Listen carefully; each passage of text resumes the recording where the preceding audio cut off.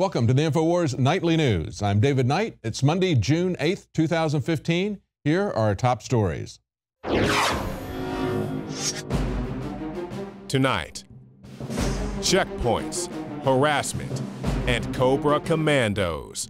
This isn't your granddaddy smoke-filled room. This is Bilderberg 2015. These are villains that showing off around boardrooms, they go, "We're liberal, did you hear? We want to help the children." I love being liberal. Never mind secret groups meeting in the Austrian Alps. Well, InfoWars reporters are on the ground in Austria to cover the Bilderberg Group's meeting this week, but so are the police in massive numbers, very different from last year. Look at this article from Kit Daniels. Bilderberg cops have set up a Chernobyl-style exclusion zone around the secretive meeting of world leaders, and points out this is over 3 times the size of Manhattan. There's more than 2,000 police officers roaming the Austrian countryside, setting up roadside checkpoints to keep reporters and the public miles away from the Interalpen Hotel where the event is being held. And he sums it up by saying, simply put, the Austrian police are telling journalists they do not have access to a public area that is over 3 times the size of Manhattan, assuming the exclusion zone is roughly a 10-kilometer circle around the Interalpen Hotel, with it at the center. A very different situation than we saw last year in Copenhagen. Last year in Copenhagen, they had us just on the other side of a 4-lane road. We were able to watch people come and go. That was very, very unusual for any Bilderberg meeting. People were commenting about how unusual that was. Perhaps they were uncomfortable with reporters being as close as we were last year. We were able to see them talking with each other during breaks on the balcony and the terrace. We were able to see them going for jogs. This year, they have people back miles away, and the Austrian police are very in your face, as we saw from the reports of Rob Dew and Josh Owens this afternoon. It may also have something to do with some secret visitors that may be coming to see them. We have an official list up on InfoWars right now, the full attendee list, they say, and the agenda, the official list from Bilderberg. But of course, this is a secretive group. You don't expect them to be very candid about what they're doing. They're telling us that they're going to be talking about globalization. Really? Globalization? As Charlie Skelton, one of the reporters for The Guardian, who always covers Bilderberg, says, as if anything they've ever discussed could be put under that heading. Of course, that's all that they do is talk about globalization. They're also going to be talking, though, about U.S. elections. They make that very clear. The people that are going to be there, of course, are people like Ed Balls. We saw him last year as he was pulling out his suitcase full of documents. But of course, Bilderberg says there's no minutes taken, there's no reports written, no policy statements are issued. Yeah, they're not going to tell us what they do there, but believe me, they are taking in a lot of information. Ed Balls was the highest-ranking official to lose his seat in this last election in the UK. He had been Shadow Secretary of the Exchequer, essentially the position of Secretary of the Treasury here in the United States for the opposition.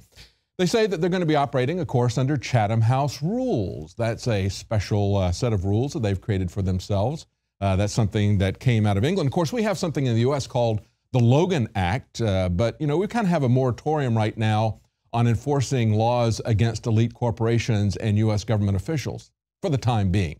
But that's going to come back. We're going to see that that's going to come back. Now, looking at some of the other people on the list, of course, we see David Petraeus. This will be, I think, his 3rd in a row where he's going. Of course, Henry Kissinger, the perennial, Princess Beatrice.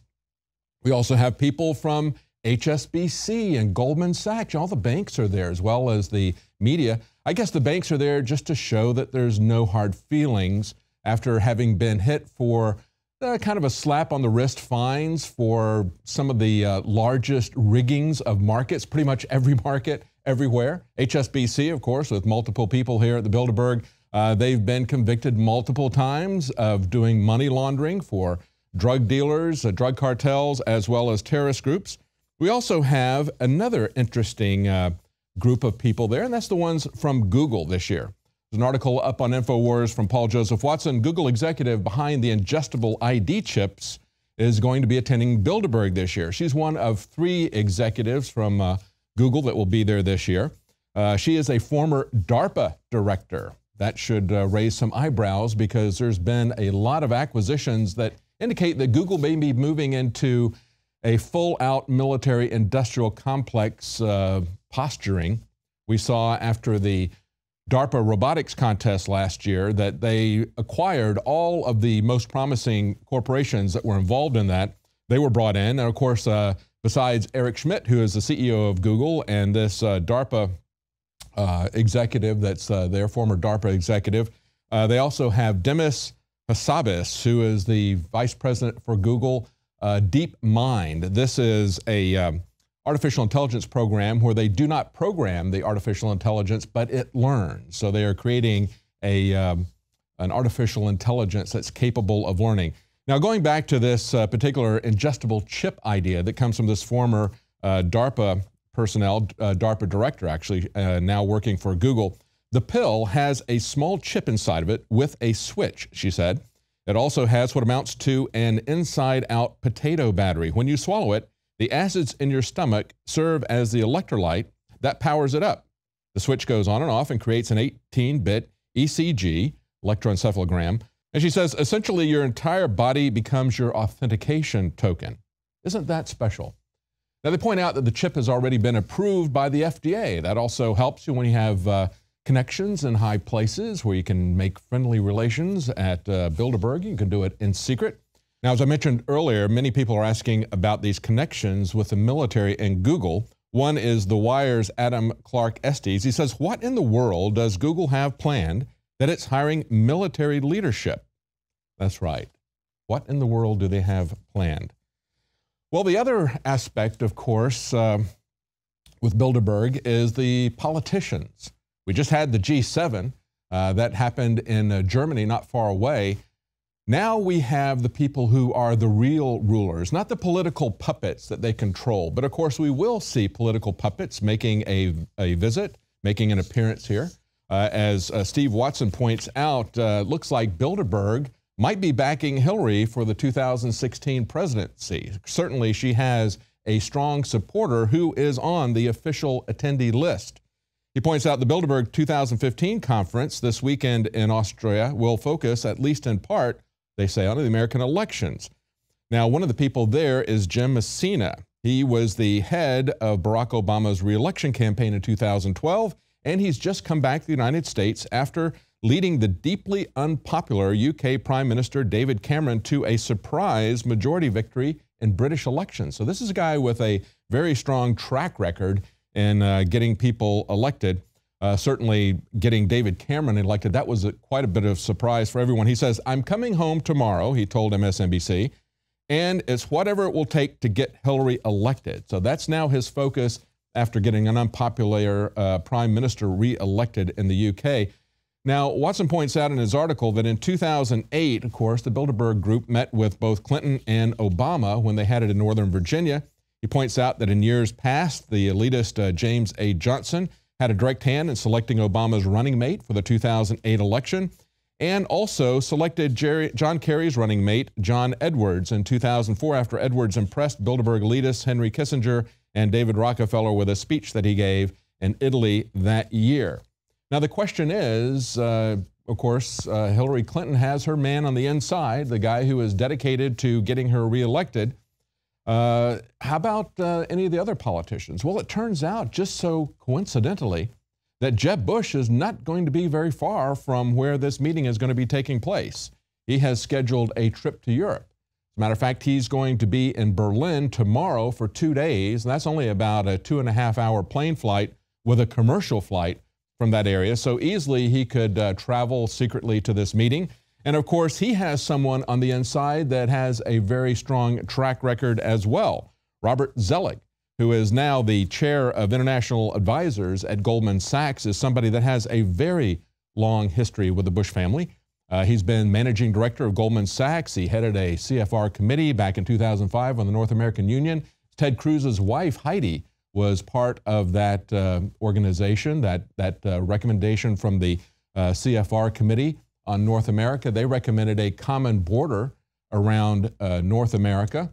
That's what David Petraeus, Bilderberg attendee, has said. That's what comes after America is North America, meaning the North American Union, saying that we're now 20 years into NAFTA. And of course, a recommendation that came out of that CFR committee chaired by Robert Zelig, with Heidi Cruz as one of the 30 members there. They recommended that there would be a security perimeter around the three countries. And of course, Northcom was created just back in 2002, perhaps for that same purpose. Its jurisdiction is Canada, the U.S., and Mexico. Maybe we should say the former countries of Canada, U.S., and Mexico. Now, Zelig was also the U.S. the Deputy Secretary of State under W. Bush. He was also U.S. Trade Representative under W. Bush, but his history goes back even to George H.W. Bush. He was the counselor of the U.S. Department of State, and he was president of the World Bank. So Jeb Bush is well represented, as well as Hillary Clinton, and of course, he is in the area. We'll be looking for further updates, and we're going to have a lot of reports from our reporters this week in the area.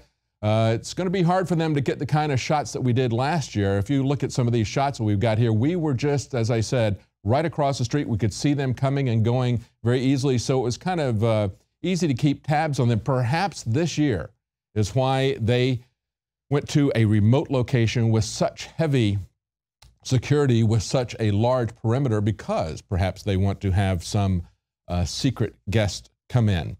Now stay with us right after the break. We're going to come back and we're going to talk about the Trans-Pacific Partnership and how that relates to this secretive organization that has been meeting for decades. Stay with us. We'll be right back.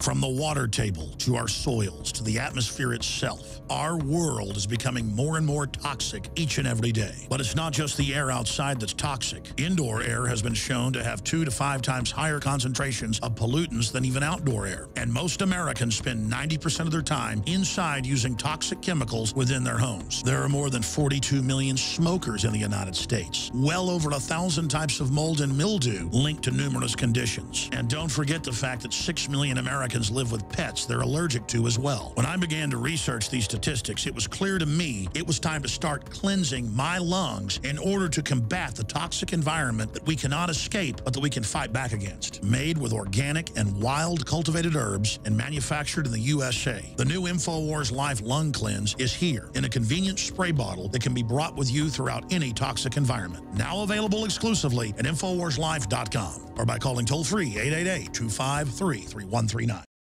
Did you know that only 6 corporations control 90% of what millions of Americans see, hear, and read every single day? It's the illusion of choice. Think about it. The mainstream media is owned by only a handful of megacorporations with vested interests. But on the other hand, the internet is an interconnected network of billions of sources. So you can research information for yourself from multiple sources, or you can blindly accept what you hear or read in the mainstream media, never questioning what you are being told. This gives you a false sense of reality. I mean, do you actually know what you think you know? Or have you been programmed to accept someone else's version of events? Think about it. This is Darren McBreen, and I want you to break the matrix at Infowars.com and PrisonPlanet.tv and listen to The Alex Jones Show, because there's a war on your mind.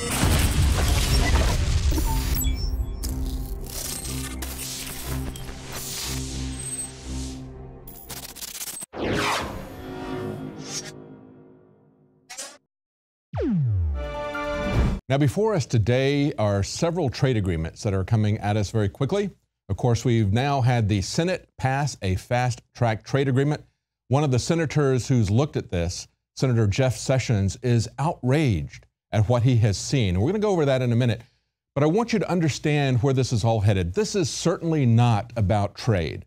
This is about economic and political union. It's about global governance. It was 60 years ago, in the same city where the G7 just met, that Bilderberg laid down the plans for a unified Europe, talking about how they were going to bring it together economically and then bring it together as a sovereign union. They laid down the plans for the European Union as well as the euro currency. Of course, we had the NAFTA agreement that was created 20 years ago. David Petraeus says we now have a North American Union. We are now post-America. That should explain to a lot of people who are scratching their heads about what's going on at our borders, what is really going on at our borders. As Nancy Pelosi said, we just have two communities that happen to have a border running through it that to them means nothing more than the border that runs between Texas and Oklahoma, for example. But it was 42 years ago that Zbigniew Brzezinski and David Rockefeller put together the Trilateral Commission, the goal of which was to unify the three blocks that they saw: North America, Europe, and Asia. And now we see that with these trade partnerships, but they are not partnerships. The words that no one will use, the word that no one will use is treaty. But Jeff Sessions, a senator who actually took the time to go down and look at one of these secret agreements, lays it out in a letter, a public letter that he put out. It's an open letter, but it's a letter to Obama. This is what he has to say. He says, when they passed this fast-track trade agreement, there were some very troubling concessions. He said, these concessions include the power to write legislation, the power to amend legislation, the power to fully consider legislation on the floor. Those have all been abdicated. You understand that? Okay, they're not writing this treaty. It's been written for them. They do not have the power to amend that treaty. They don't even have any power to control how that treaty gets to the floor. It will automatically get there in 45 days max. They can only accelerate it. They can do nothing to stop it, nothing to amend it. And he said the power to keep debate open on the Senate floor until cloture is invoked. In other words, they take away the ability to have a filibuster. And the most important thing, he said, is the constitutional requirement that treaties receive a 2/3 vote. You see, the TPA, the Trade Promotion Authority that just passed in the Senate, only received 62 votes. That should tell you something. That is the mechanism to pass these trade agreements that are before us. And it's not just the TPP or the TTIP, the Transatlantic and Trans-Pacific agreements that we've been talking about for a long time. There's now another agreement, the TISA, and there will be many more because this fast-track trade authority is going to give to the executive, to Obama and to the president who comes after him, the capability to do executive trade agreements essentially without Congress's approval. Under fast track, there has never been a treaty that has been rejected. They have skewed it so much that it will not happen. He says the idea that it is a treaty, he writes, continuing on in his letter, is especially important. He says it's clear that it more closely resembles a treaty than a trade deal. Through fast track, Congress would be pre-clearing a political and economic union before a word of that arrangement has been made available to a single private citizen. But see, we are not stakeholders. We're not the ones who are creating this, and they say we don't have a stake. We're not allowed to see it, and of course, it tells you something, doesn't it, when our elected representatives are muzzled and gagged and controlled like this. It tells you who the real controllers are. That's why I say the G7 that everybody paid so much attention to, and now you see the media completely ignoring Bilderberg.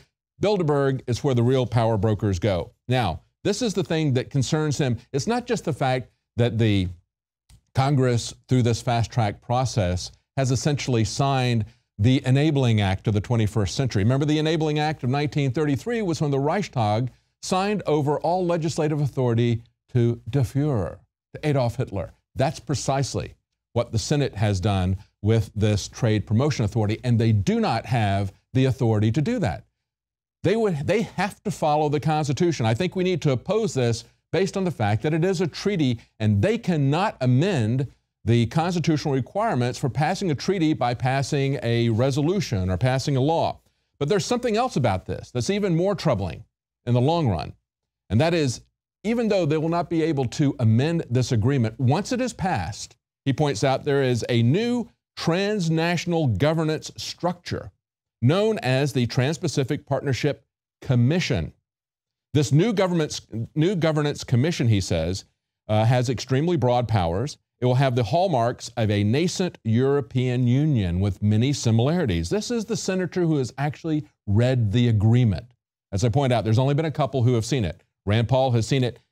We are getting the most detailed overview of the dangers of this from Senator Sessions that we've seen from anyone so far. He says this new transnational commission, chartered with a living agreement clause, would have the authority to amend the agreement after its adoption to add new members, to issue regulations impacting labor, immigration, environmental, and commercial policy. In other words, our Congress will not be allowed to amend these trade agreements, but once they are passed, This new transnational governance structure called the Trans-Pacific Partnership Commission will be able to change it at will, including other countries like China. We're told this has to be done as a block against China.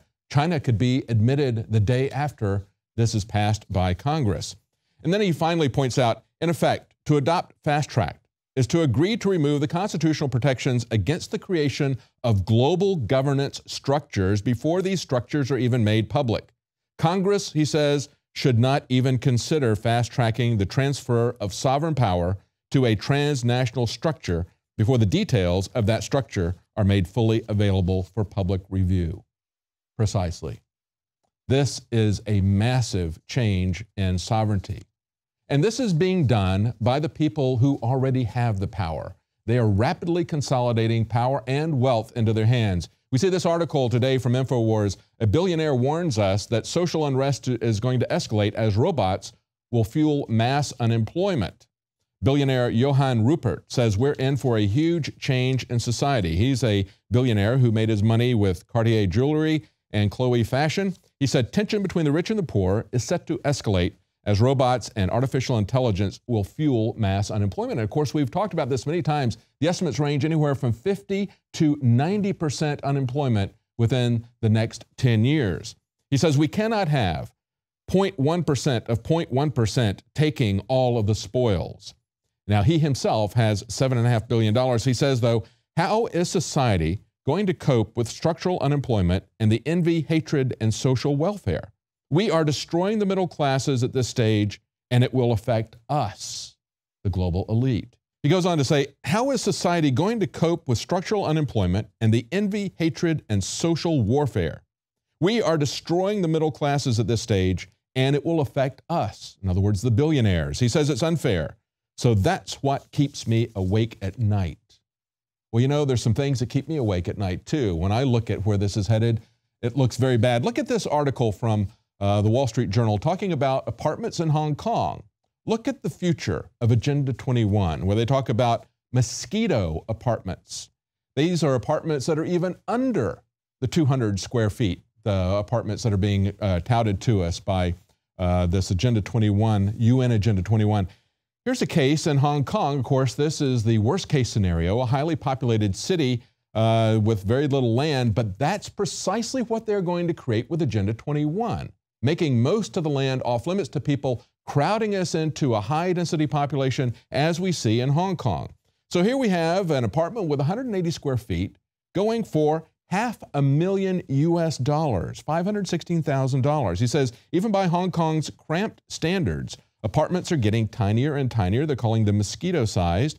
He says this is part, however, of a broader trend of rising values of residential real estate in major cities around the world. Now, listen to this one. This is in a development called Montvert, also in Hong Kong. These are apartments that are smaller than 180 square feet.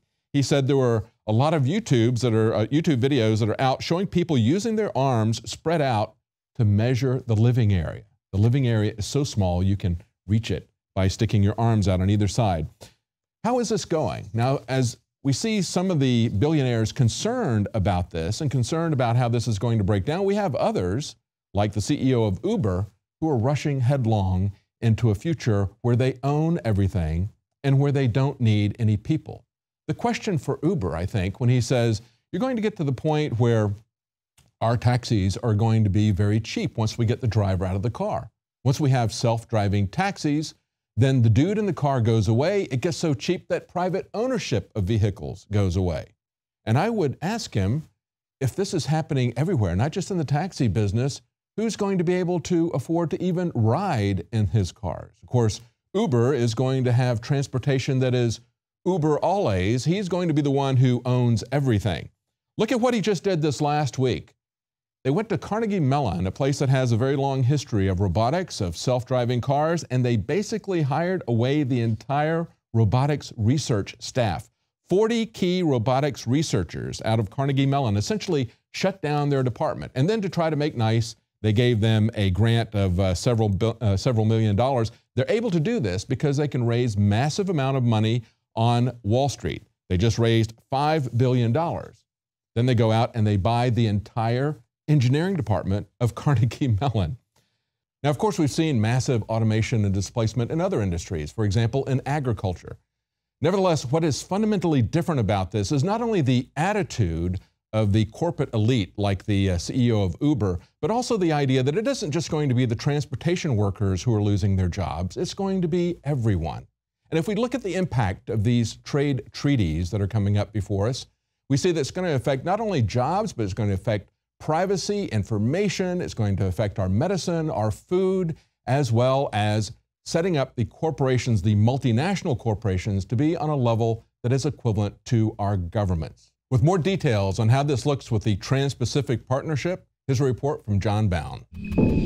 The Trans-Pacific Partnership trade package is beginning to unravel, with more prominent voices slamming President Obama and the Republican leadership over the secretive deal that threatens to cost American jobs and hand big corporations new powers that would violate national sovereignty. House Majority Whip Representative Steve Scalise of Louisiana and Rules Committee Chairman Representative Pete Sessions of Texas refused to reveal to Breitbart whether they had read the TPP agreement, but still said they would support the Trade Promotion Authority and allow President Barack Obama to fast-track the TPP.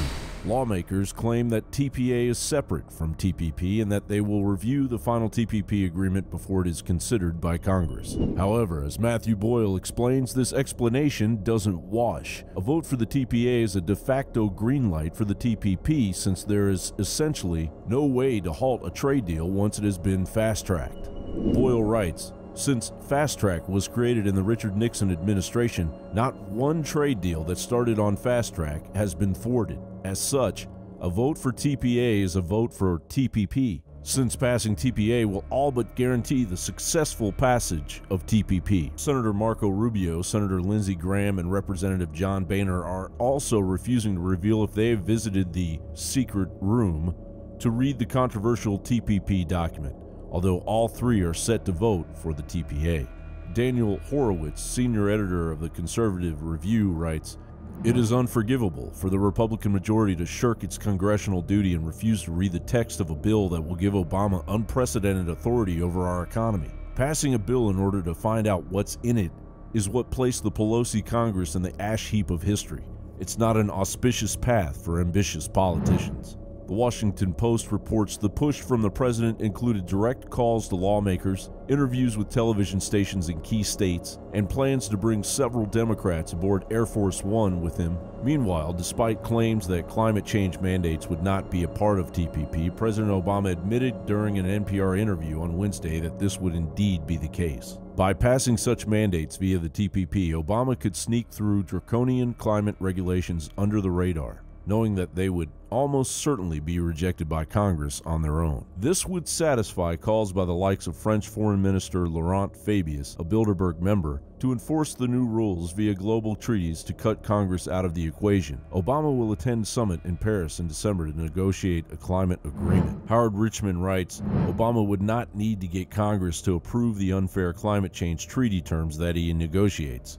Instead, he could get the commission set up by the Trans-Pacific Partnership Agreement to add those terms to the Trans-Pacific Partnership. After that, the investor-state dispute settlement provisions set up by that agreement could enforce Obama's terms through the threat of multi-billion-dollar fines upon the U.S. government." Physicians are rallying as they become increasingly concerned about the passage of TPP. Prescription drug costs could waylay the affordability of biologics and thousands of prescription drugs by drastically altering intellectual property protections. Under the TPP, corporations could sue countries for restricting their products due to legislation brought to fruition by their own government policies. The investor-state dispute settlement portion of the TPP gives the upper hand. Legislative bodies would only act as advisory boards to the ruling corporocratic governments. Most recently, the World Trade Organization Tribunal ruled against the United States in a NAFTA suit brought by Canada and Mexico that claimed the U.S. country of origin labeling law, which requires foreign meat to be labeled as such, is an unfair and illegal trade practice. The WTO's May 18th ruling was the fourth time in 3 years that the global court had ruled against COOL, even though U.S. courts had ruled that cool is legal. Faced with WTO penalties and threats of retaliation, the U.S. Congress is now considering repeal of cool, and American consumers may soon lose the ability to discover if the meat at the grocery store or restaurant is U.S. raised or from Mexico, Brazil, or China. Critics of the TPP assert that the trade deal will cost American jobs and give huge corporations the power to change U.S. laws. John Bound for Infowars.com.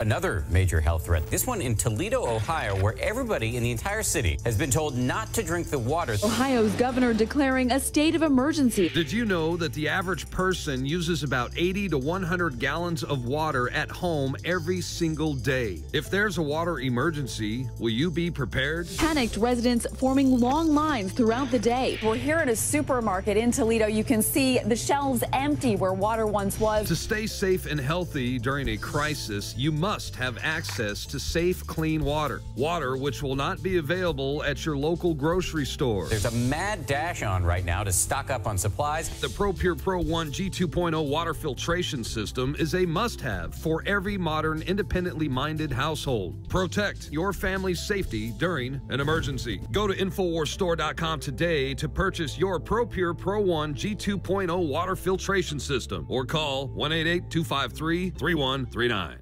Used since before the days of the Roman Empire to support the body's natural systems and enhance overall health. Introducing the new InfoWarsLife.com oil of oregano formulation, a highly advanced nutraceutical form of this key herb that has been traditionally used by civilizations for thousands of years to promote health. We have now procured the most high quality and potent forms of oregano oil on the market, sourced from top leading manufacturers to ensure a concentrated level of bioactive ingredients.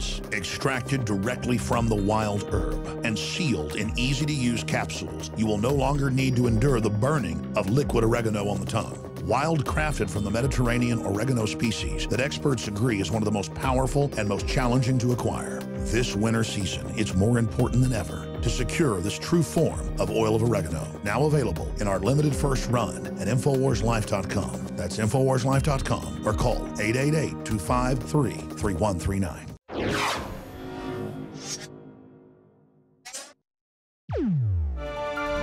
Now, there's two sides to medical tyranny. We're now looking at mandatory vaccines that remove our informed consent, but the other side of that is prohibiting us from taking alternative medicine that is safe and effective, medicine that we choose to take. That's the other way they can remove your consent. Of course, it's all being done for a medical cabal. The big pharmaceutical companies, the AMA, they're shutting it down. Now we see, of course, the tool that they use is the FDA, and they are coming after osteopaths. We see that the U.S. Food and Drug Administration is taking a look at alternative medicine and quote-unquote natural cures. Without your comments, they could soon be unavailable. And as they point out, though homeopathy is one of the alternative medicines that carries a heavy controversial label, should the people not be able to pursue relatively harmless alternative medicine instead of choosing side effect riddled pharmaceutical drugs? In other words, you have the right to choose what you put in your body as medication. That's the essence of informed consent. And they can remove that by mandating certain things for you. They can also do that by prohibiting certain things from you. And of course, we see with the FDA the same kind of approach that we're going to be faced with these Trans-Pacific, Transatlantic partnerships, the kind of independent body that's, once it's created, is going to rewrite the laws without any input from the people. That's what we have right now in Washington. We have all these different organizations like the FDA, like the EPA. They write new rules and regulations prohibiting outdoor barbecues or fireplaces, whatever it is of the week that they want to prohibit. And we are essentially powerless to stop them. We have had the Congress abdicate its authority to them, and now they're about to do it on the international level. Now, one of the ways, of course, that we're very familiar with is marijuana. And of course, there's medical marijuana. We just had a law passed here in Texas that recognized that medical marijuana was the most effective treatment for certain types of epileptic seizures. Nevertheless, they still require you to go through the conventional treatment before you're eligible to try that. You have to be recommended by a doctor. And of course, the catch-22 in all this is that the federal government does not recognize officially medical marijuana laws passed at the state level. We can see how that's playing out in Washington state. This article from Infowars.com. Medical marijuana growers in Washington are facing prison.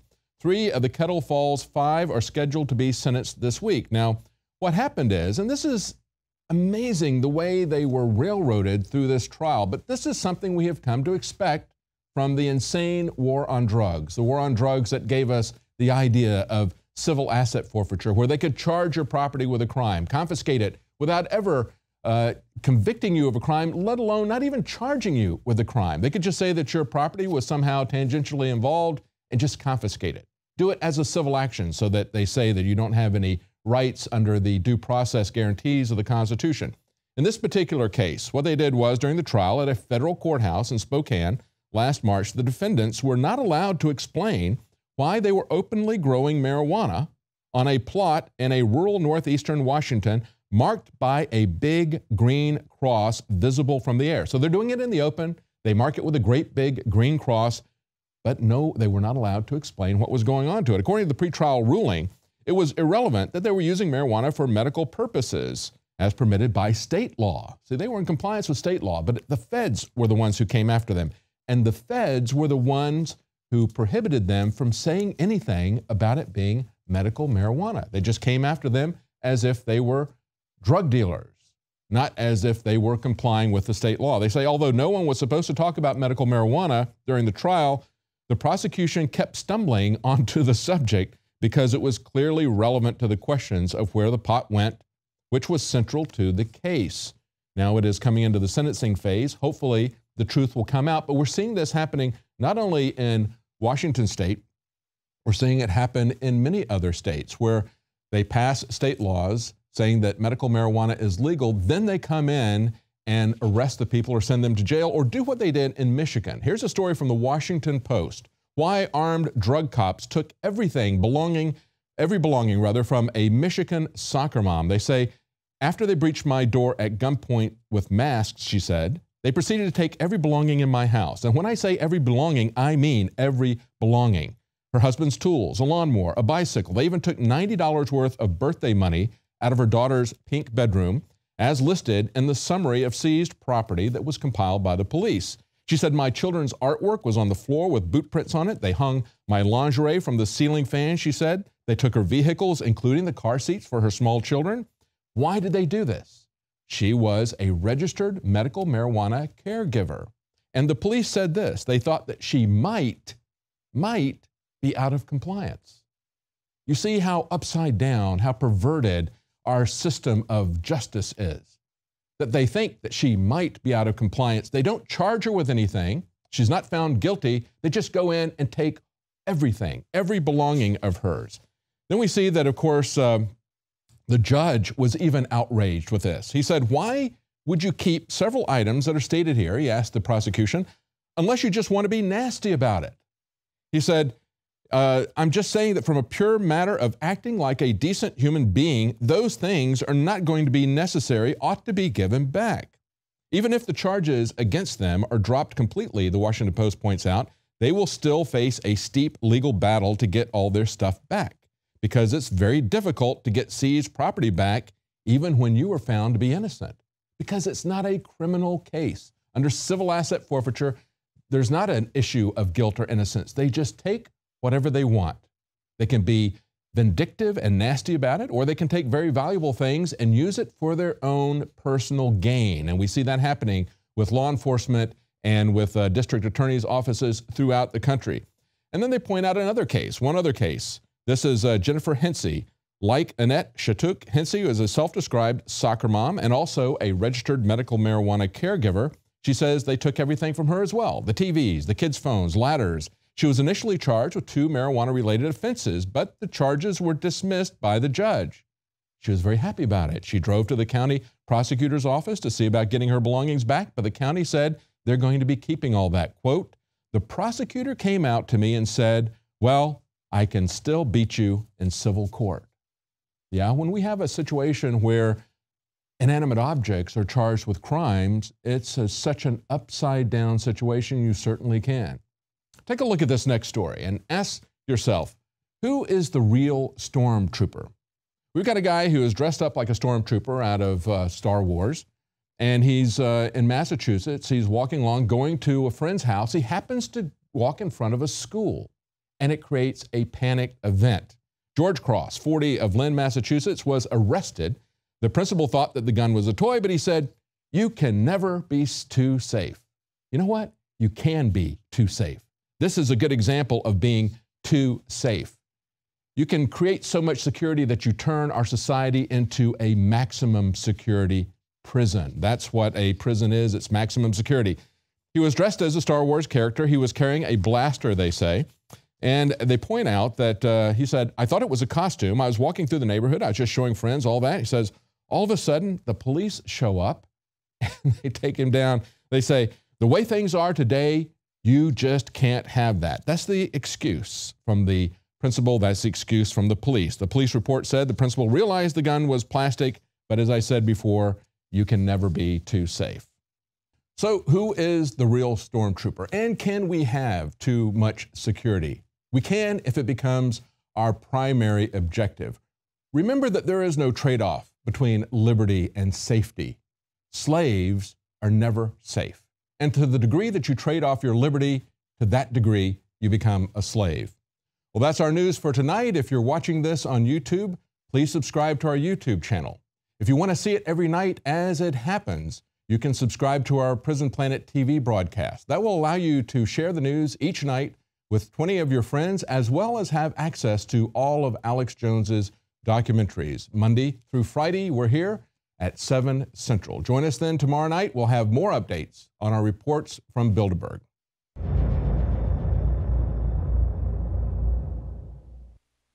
The knowledge of the ancients, tried and true, trusted herbs and extracts fused with the latest nutraceutical science. Introducing the all-new Ancient Defense Herbal Immunity Blend, crafted with over 14 key ancient herbs and extracts to supercharge and prepare your body for what experts admit is the most dangerous season of the year. We have rejected hundreds of other formulations in our quest to bring you what is simply the most powerful and comprehensive proprietary formula that we have ever created in the realm of herbal immunity. For the last 2 years, our team has been working with top doctors, nutritionists, and chemists to develop the ultimate nutraceutical formulation. Experience the benefits of combining over 14 ancient herbs and extracts with exciting new advances in nutraceutical science. For a limited time, get 25% off on this introductory offer. Visit ancientdefense.com or call 888-253-3139. ancientdefense.com.